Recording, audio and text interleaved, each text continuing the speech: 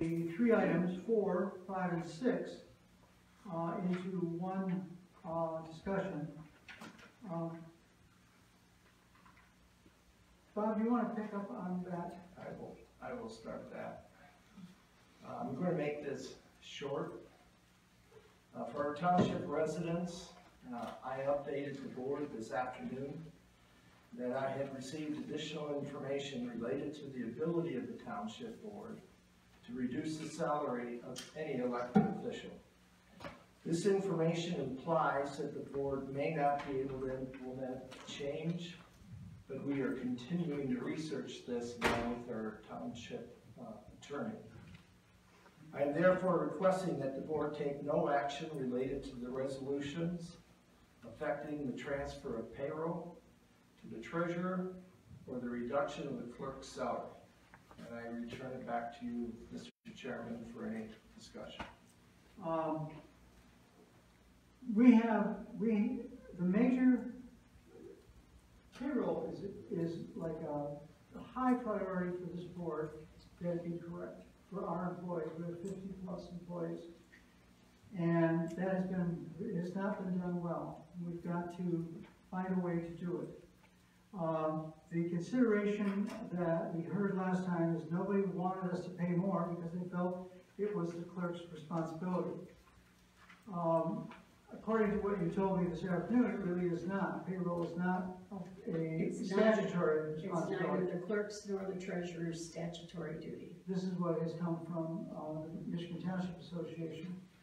I would, again, probably 15 years ago, there was not 50 employees and it wasn't difficult, and somebody did it, both worked together.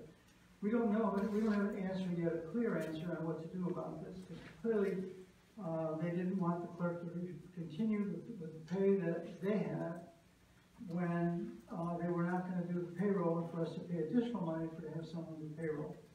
So we didn't come up with an answer to that because we're all independent.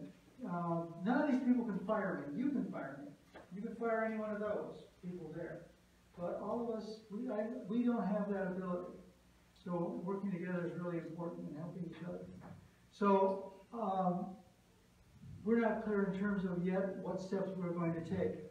But we will be meeting again, and I'll make sure that it's public and you all know about it, and you can come and you can hear what that discussion is and what is decided.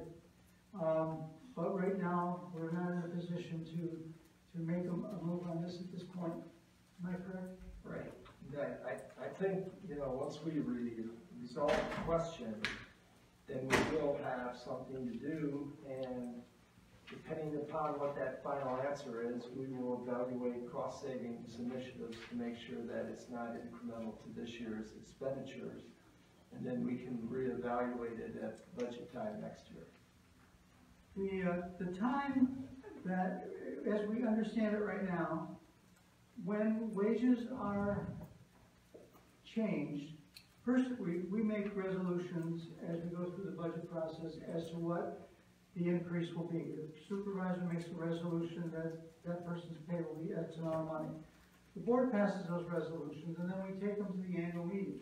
And those of you that were at the annual meeting this year saw that the annual meeting was a time when the public can change those wages and can speak to them. And that's the narrowness that we have right now with regard to whether we give somebody other responsibilities and raise their wages, or we take away responsibilities and their wages are less. So we've got to look into that more and make sure that we have all our ducks in order with regard to that.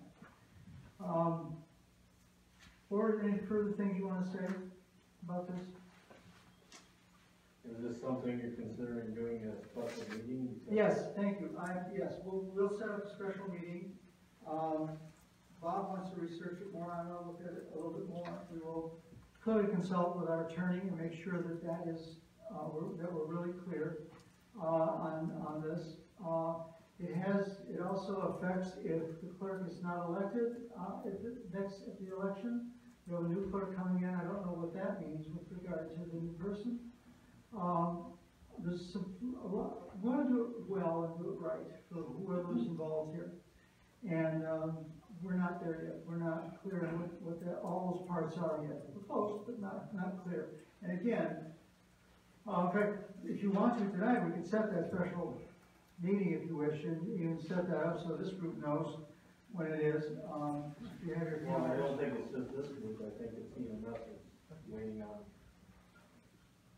by what Mike said. I can't hear you. I said, by what Mike said, I believe EMS is expecting us to fix this problem as well. Oh, absolutely. I mean, everybody is. I am too, yes, no problem. I'd like you to define the problem for me, please. The problem with payroll. I've done 298 payrolls with BSNA. 298 payrolls over how many years? 8 years. And I did 4 more years of payroll before that with different software. There have been some mistakes made by the clerk, absolutely, that inevitably had to do with misunderstanding the software and what the software was capable of doing. We, a few months ago, set up a process where the clerk department generates the information for the payroll. A report is given to the treasurer. The treasurer double checks the numbers, okays, and the payroll is run, the checks are printed. We don't have checks, we do direct deposit. And so I object to the fact that you're making it sound like, what did you just say, Alan? Like this has been going on for years and years No, and it hasn't, years. that's true, that's true. It has It's been not. going on for years. And usually errors are made because there's a change in a procedure. Like now we had PTO hours. When we changed how we were doing pension, not how we were doing it, but who we were offering the pension to. It all tied back to software. I still believe I am capable of doing this job. I resent that people have me on a deathbed. I can't fulfill my duties as clerk. One of my duties is payroll. I have many duties. I have an election going on right now. We have 667 ballots have gone out. Somebody did that, it was the clerk. So I believe that this is being over-exaggerated. As an example, this Saturday I came in to work on payroll, and Sharon happened to be here. And between two of us, working with one another more as a team rather than advocates, it was nice, and payroll came out fine. So I would recommend, my recommendation was going to be that we continue the way we've been doing it for the past few months. I am not in favor of outsourcing to the treasurer. When we talked about outsourcing in the beginning, we were looking at going with, what do you want to call it, a qualified company, a professional company, somebody who does that for a living, such as an accountant or our auditor. Well, the bids that we got from them were high, but they're not the only ones that do payroll. Excuse me.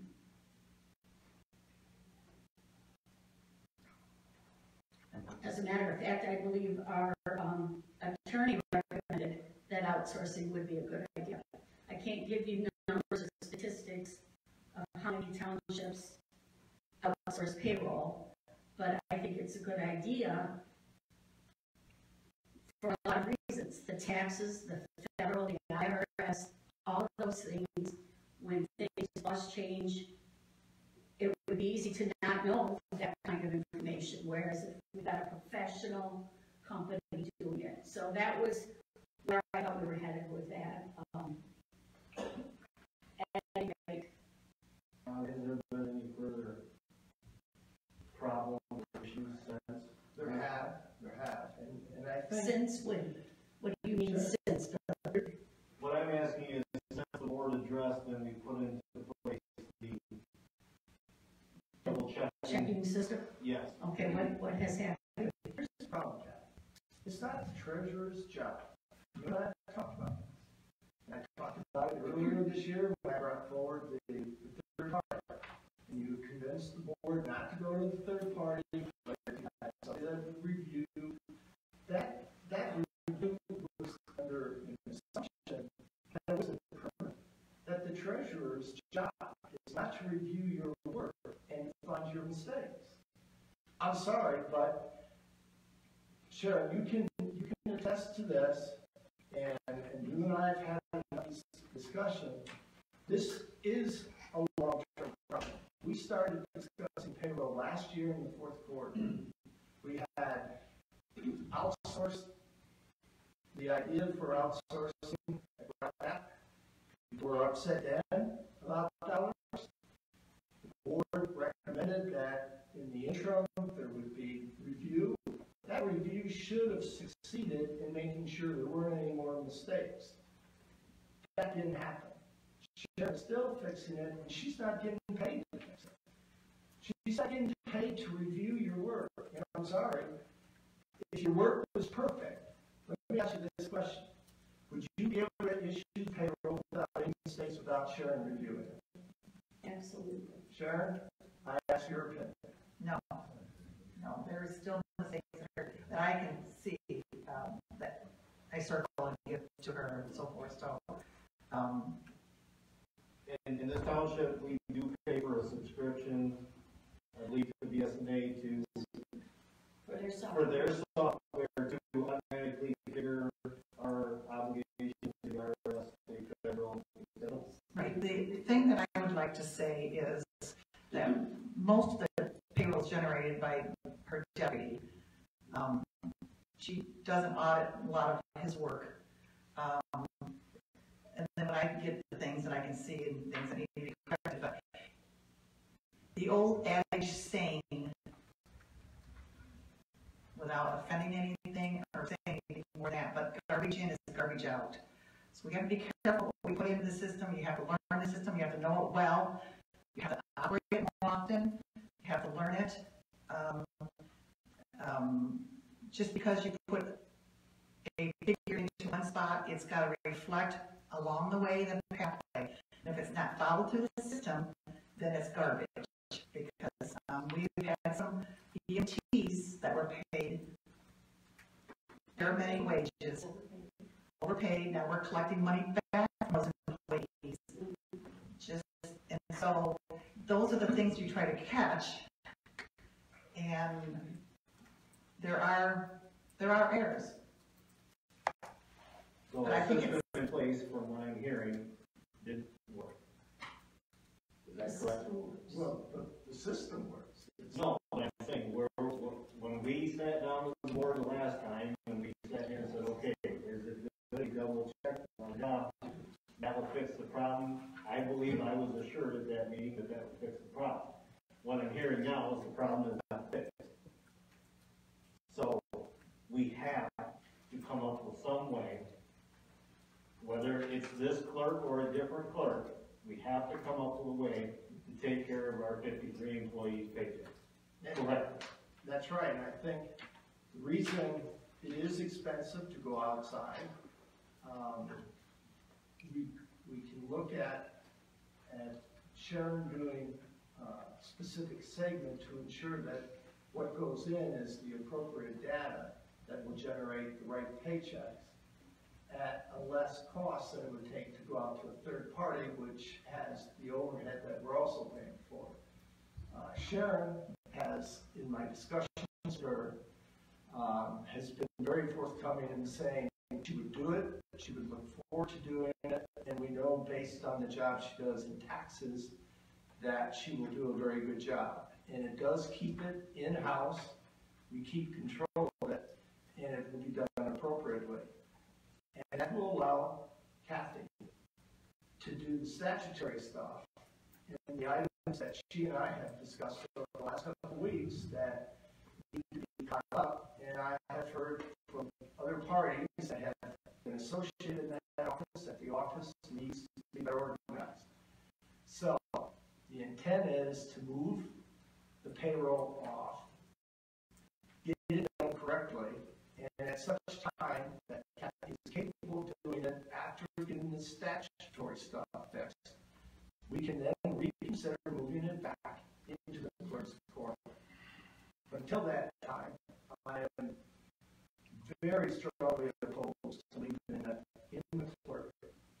And whether or not the deputy clerk is doing it, and Kathy is reviewing it, but if she's reviewing it, then certainly there shouldn't be mistakes going where the treasurer is finding it. It's not like it's a hit or miss thing. So, Kathy, with all due respect, I appreciate your opinion, but we will continue down the road with evaluating the transfer of payroll to the treasurer. We're not gonna decide that tonight. Correct. And I want to make a correction. I want, again, my position, whether I'm a supervisor or not, is that we have a very important responsibility to pay our.